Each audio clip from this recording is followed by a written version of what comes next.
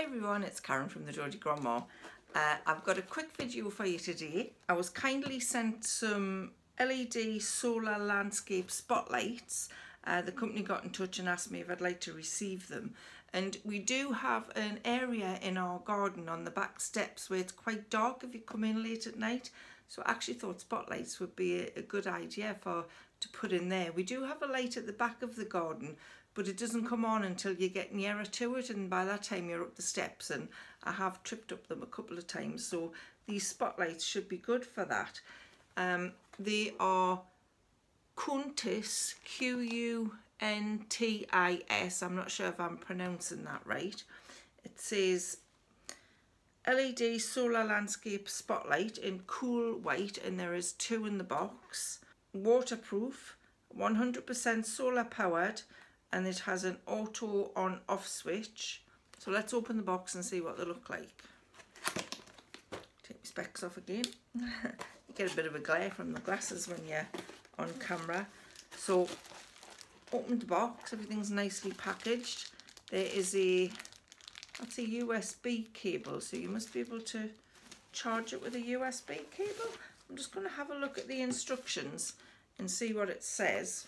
The instructions are in a few different languages, which is useful. Yeah, it has got a USB charge socket, which is why we're getting the USB charger cable. It says the way it works: the solar panel charges the built-in rechargeable battery in 5 to 6 hours. During the day, the solar panel receives sunlight and transforms sunlight into electricity that it stores in the battery. Then when night falls, the spotlight shines automatically for 6 to 12 hours. All you need to do is switch it on, install the light, and admire the lighting in the night. So obviously I'm just taking them out of the box. I haven't installed them yet, but I will put some footage in here of what our garden looks like when it's got no spotlights, and then I'll put some footage in of what it looks like with the spotlights in. So let's finish unpacking and see what else I've got in here. Got the stakes to stick the solar light into the soil. So there's 2 of those because I've got 2 spotlights. There is 1 spotlight.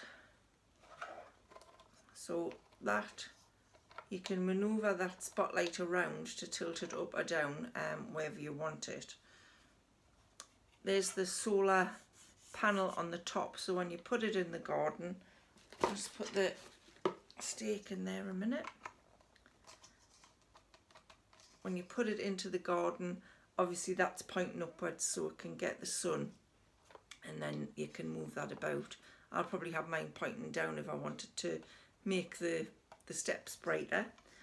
So yeah, there's you can see all the little bulbs in there with the glass front. They feel quite sturdy. They don't feel like they're going to be something that would break easily. So I have the other one here. There's the other one, exactly the same, with the movable part. And it's also got 2 packets of screws and plugs in case you want to fix it to the wall, which is a good idea, or fix it to the fence. So Warren just pointed out where you actually fix it to the wall with. I've even got my glasses on and I couldn't see. So they've got holes in the bottom of there, 3 holes. So you can use the screws and plugs they give you to fasten that to the wall. The on-off switch is on the back, just there at the back.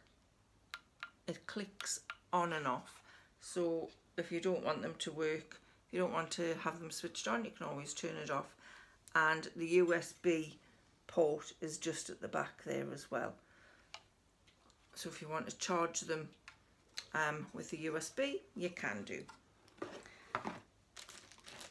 And it's just come on. That's because I put it in the box. Can you see that? The lights actually come on when I put it in the box. So there must be some charge in there somewhere. So like I say, I'm going to put some footage here of what my garden looks like when it's dark, before I put the spotlights in, and then I'll put some more footage in to show you what it looks like when the spotlights are on. I will put the links to these products below. You can have a look at them on Amazon, and the company have also given me a 10% discount just in case you want to buy some for yourself. So again, I'll put the discount code along here, and I'll also put it in the description box below. So that's all I have for you today. I hope you enjoyed that review. I'll see you again soon, so bye for now.